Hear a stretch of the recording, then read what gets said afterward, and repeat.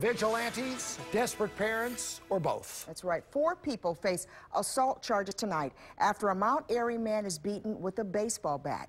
But they claim they were trying to save a life. ABC 2 News' Jeff Hager explains. On its face, it may have seemed like the work of vigilantes. A young Mount Airy man sent to shock trauma with blunt force trauma to the head after police say these suspects broke into his house and targeted him.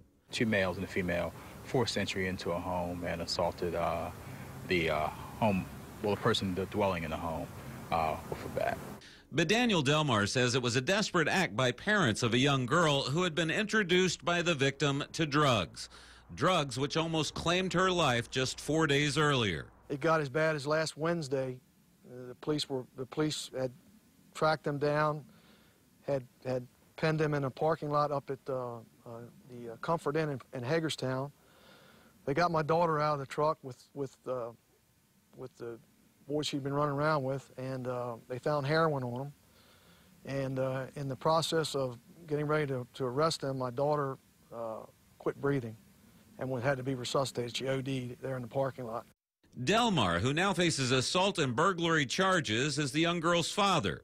And he, along with the girl's mother, her stepfather, and his girlfriend, say when his daughter refused to come home after the overdose, he made her move out of 23-year-old Eric Manley's Mount Airy home to this motel nearby. We finally got him apart on Sunday, and I begged him to please go and stay in Hagerstown with your folks till we get her into some type of treatment program, which we had made arrangements for on Monday to get him apart.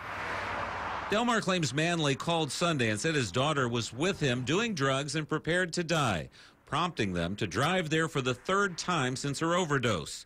She wasn't there, but he claims Manley threatened them with a knife, and her stepfather hit him with a bat he had picked up inside the home while defending himself. It came down to life and death of your kid.